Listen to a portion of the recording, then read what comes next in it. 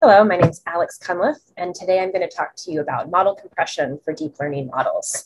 And for more detail, this is all based off of a blog post that I've written, so you can view that here on the Prolego blog. And also, if you're interested in looking at the code or borrowing some for yourself, we also have a GitHub repo that's available. So I'm going to start with a motivating example. And so maybe I have kind of a simple machine learning problem. I would like to take some tweets from Twitter and I'd like to predict the sentiment on them. So maybe a tweet has a positive, a negative, or a neutral sentiment. And this is a fairly standard machine learning task. And because of that, I can take advantage of publicly available models. For instance, there's this model here, which has been trained to do sentiment analysis on tweets. I can download that model, write an inference script, and then run inference to predict the sentiment of those tweets. So we'll do that now.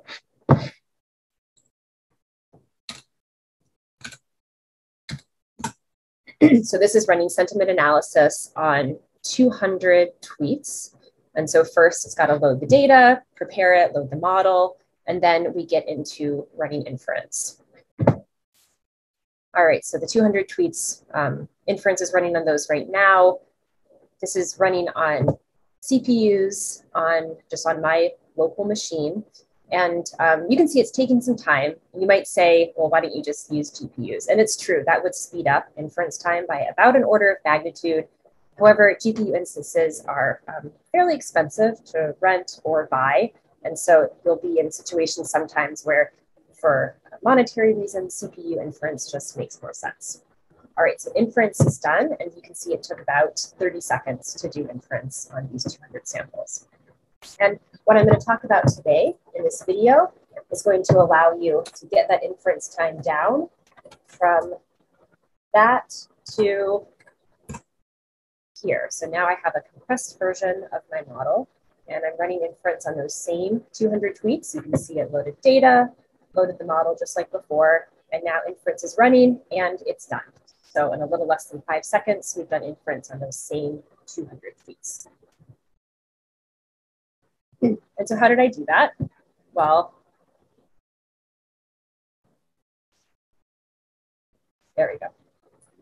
So I did that using model compression techniques. And when we're doing model compression, that refers to the process of modifying the model in some way with one or more of these goals in mind.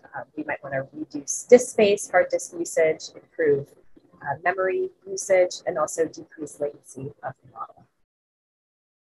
I'm going to talk about 4 different ways to compress a model to achieve these goals: serialization, quantization, pruning, and model architecture changes. And I'm actually going to split this into 2-part series. So for the first part, I'll talk about serialization and quantization. And then for the next video in the series, I'll go through pruning and model architecture changes. So be sure to check that one out.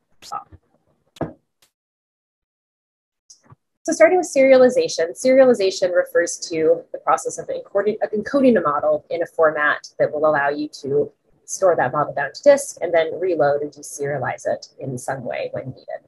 So if you're familiar with like pickling a scikit-learn model, that's an example of model serialization. You can use something like TorchScript to serialize a PyTorch model. There's also a popular serialization framework called ONNX, or Open Neural Network Exchange. And ONNX serialization is kind of nice because it also allows you to be kind of platform independent. So you can train a model using one framework, serialize it to ONNX, and then using ONNX runtime, you can do inference using a different type of framework. And one more thing to mention is I'm going to be using this kind of nice memory profiler here to run my examples. So this is a memory profiler that is going to track the RAM usage of my system over time. You can pip install this, and it's kind of nice. Simply you add this decorator around whatever function you want to profile, and then it's going to sample memory usage over time and track like when each of those functions are being run. All right, so I'm going to run inference using a Roberta-based transformer model, and then an ONNX serialized version of that model for comparison. And I'm going to run memory profiling for both of those, and then use some of the plotting tools that are available through the profiler as well. So what we're looking up here is the time is on the x-axis, and on the y-axis is memory usage. So we ran inference using the base model and then the ONNX serialized version of the model. And you can see the base model for the number of samples we had took about 25 seconds to run, and the vast majority of that time was in the prediction step, where it's running inference using the model. Compare that with ONNX serialization. Here, we've reduced inference time drastically. Prediction only takes about 6 to 7 seconds total, and the total inference time was around 13 seconds.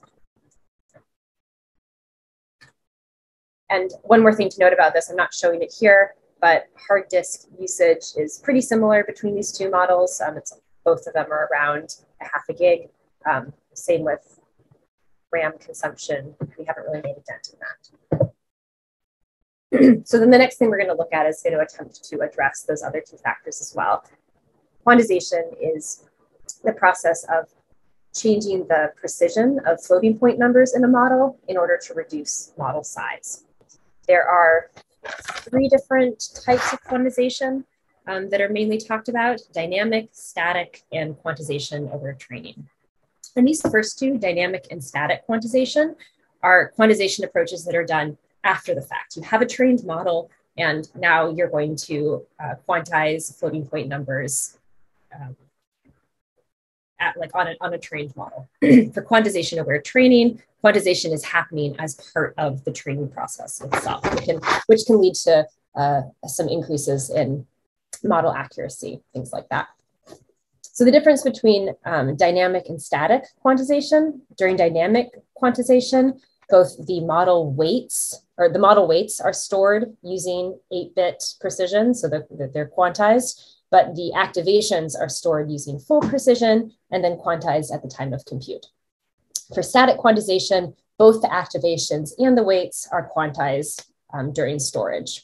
So static quantization, you're going to get a little bit of a speed up compared with dynamic quantization, but dynamic quantization, especially for transformers, is what's generally recommended. For one, it's going to be more accurate. It's going to lead to less degradation in your model performance. And then also for a big model like a transformer, due to this large model size, you're really going to get the biggest gains from focusing on quantizing the large number of weights that are in the model.